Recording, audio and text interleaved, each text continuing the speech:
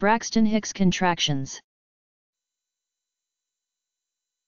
Braxton Hicks contractions, irregular contractions of the womb, the uterus, occurring towards the middle of pregnancy in the first pregnancy and, earlier and more intensely, in subsequent pregnancies. These contractions tend to occur during physical activity.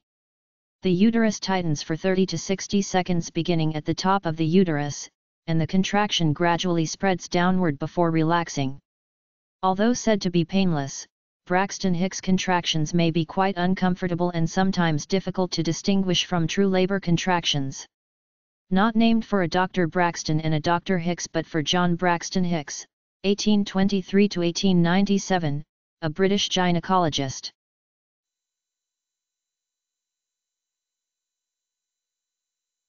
B R A X T O N H I C K S C O N T R A C T I O N S. Braxton Hicks contractions.